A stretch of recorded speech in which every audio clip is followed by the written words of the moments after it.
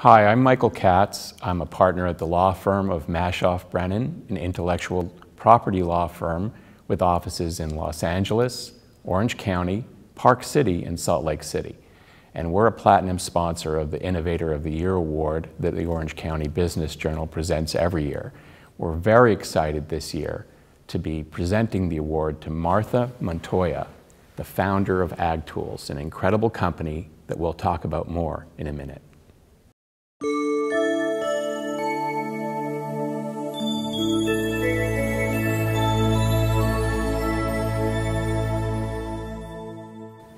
Martha, I'm so excited to welcome you to this year's awards ceremony, and I'm really pleased to announce that you're the award winner this year as the Innovator of the Year award.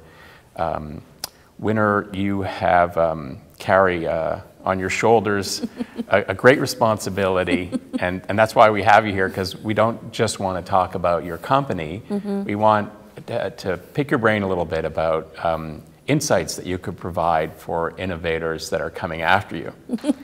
Maybe they can avoid some of your mistakes and learn some of the tricks of the trade. So first of all, tell us a little bit about your company, Agtools. I understand that you came up with this idea of providing data analytics to the agricultural sector. What is it that you do, actually? So what we do is we take data from all government entities across the world and institutions, and we put them in a little dashboard that is very simple and easy to read, from a farmer who has no time to decide what to do to the buyer who instead doesn't have time to do. And so it gives them an insight of how the market is behaving, the volumes, the pricing, the weather patterns in the market, not on the farms, but on the market. Okay, and who are your typical customers for this tool? Well, initially, and we know that there are 23 industries that are potential customers, and that's why it's so interestingly wide, but we're very laser focused on farmers and buyers, because that's really the supply chain after C-19 that we discovered we had no products on the shelves, is because buyers didn't know where to find products, and the farmers didn't know where to go with the extra or left products. So again, not trading among themselves, just data of where it's going things. And when did you come up with this idea? Well, I would say 20 plus years ago, because I used to develop crops worldwide for large corporations across whether South Africa, Vietnam, Chile, Pakistan. I had to develop the crops from scratch and analyze, was this a good place to start a crop? So I had to literally I had to use to go libraries, USC library, UCL library, to gather paperwork to understand whether this was the place. So I used to do these reports, and these reports eventually became an analog format. And then when one large corporation brought me into the United States to do a project, the same thing I was doing overseas, I realized that the data was missing also in the United States, and that's when I created an email format. So it has been always there, but kind of an evolution of it. And so now you have this company that's thriving and that has a lot of customers, but surely you had problems along the way before you realized this potential. What was your greatest impediment to getting where you are today? Funding. I would say funding, because when I went to Stanford to write the business plan, I understood the industry. I just didn't know whether this was a real business, so I went to Stanford for a program called Scalability for Latinos, and it's about businesses that have been successful but are not growing fast enough. And so they created this program at Stanford, so I went and said, okay, and I remember the professor said, whatever you have done, throw it away, but take your industry knowledge. And that's how that business plan was written. But then I went to UC Davis to validate the program, because that's the #1 university in the world for ag, literally, and did a 75 people research. And I think that that's one of the things that we have to emphasize for those of us who want to start a company.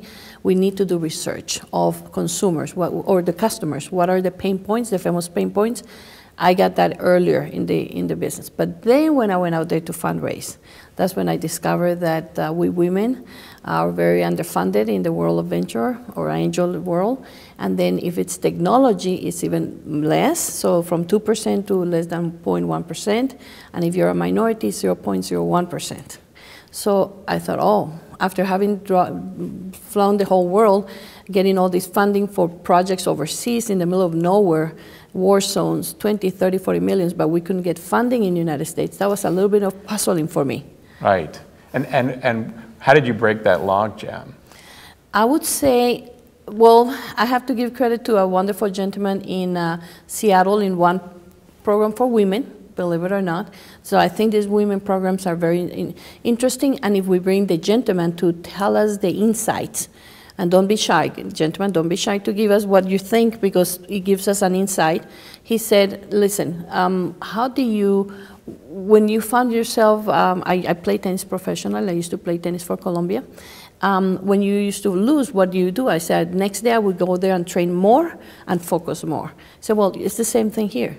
Train more, focus more, and just focus on fundraising. Drop everything. Don't get so scattered out there doing marketing and sales. If fundraising is your focus, that's where you're going to focus. And so that's when I decided to focus, and that's when the break started happening. I mean, that's great. That's one piece of great advice for young innovators coming after you. That's very insightful. What do you think your greatest accomplishment has been so far? Well, besides having 2 children, which we women should always be proud of that, and parents should be proud of that, I think having 2 wonderful brothers, because I owe the business that we're doing through 2 brothers and parents that have been able to create a whole. I say that Agtools today is really built around a community between parents, family, investors, customers. But I would say the biggest accomplishment for me is when I see the smile of a farmer being able to make more money. That when I see them smiling and saying, "There's," as long as I see more, achieve more. When they say, "Oh, I can see." When I hear that, little I feel like I want to cry, because centuries have gone by and the farmers have no way to know what happens to them and their merchandise and their products. It's a tough business. It's a tough business. So this gives them a leg up. And I think it's very interesting. You know, you are the award winner, but you look to other people for help, and you are in an ecosystem where people are helping each other. That seems to be essential to achieving a project at the end of the day. Oh, 100%. And I say that because maybe I started developing crops worldwide, and I knew that I had to bring so many people around to create programs. From even the gentleman who opens the door at the port, you need that person, the person who everything. So this whole road of Agtools has been a wonderful one about bringing mentors and friends to it. Well, that's just great. I'm so pleased to have you as the award winner, and I think, you know, California is the center of agricultural economy in the world, possibly, and I think you're contributing to making us even more cutting edge and more successful. So congratulations. Thank you, and I believe Orange County in particular, and I know this because I have had a wonderful friends, mentors in the Orange County School District system on creativity. And creativity is what really drives businesses. And I remember when the wonderful gentleman from the Butterfly program, they'll see me eventually, they involved me in that. And I remember, because I come from a very creative family, but either you're business or you're creative. But no, now the world can merge, and Orange County is one of the best places in the world for creativity and business. I believe that too. Well, congratulations. Thank you.